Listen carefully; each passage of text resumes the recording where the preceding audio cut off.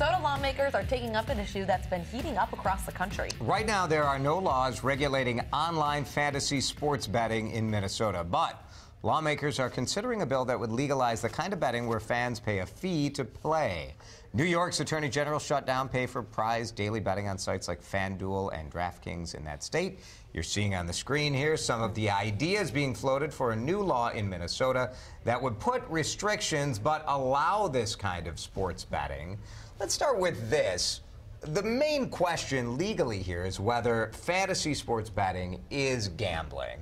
Jen, to you, does this feel like gambling or does it feel like something else? You know, to me, it does feel like gambling because it's money. You're exchanging money and you are trying to win by kind of placing a bet on whatever fantasy sport you're looking at. So they're trying to say, the advocates are saying it's in between what is illegal, betting on sports, and what also is illegal, which is betting on games of chance. They're saying this isn't the same as betting on a game because you're assembling a team. So it's not the same as like betting on the Twins or the White Sox or whatever.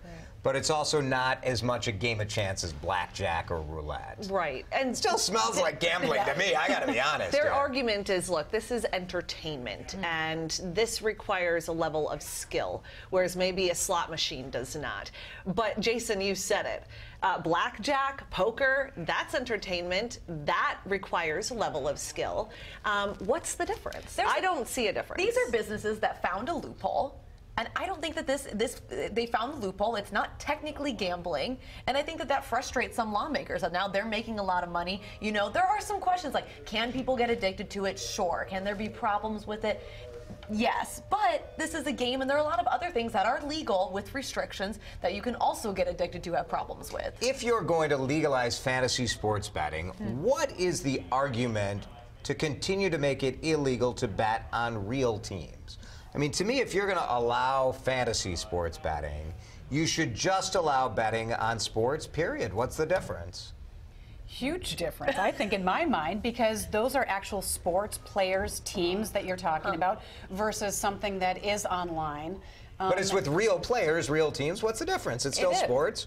I don't have a problem with sports. Different. I don't have a problem. So what? Because in real sports, what's the difference? You think about when you hear about people betting in history and having a team win because there's money placed on it. You could ban like the coach and not let the coach bet. Well, I don't know. I got to say, I'm with Jason on this one. Just when you think about the people who are really impacted by this in a negative way, it's in a big negative way. Gambling is really addictive. Oh, well, I'm in favor of it. I say allow all of it.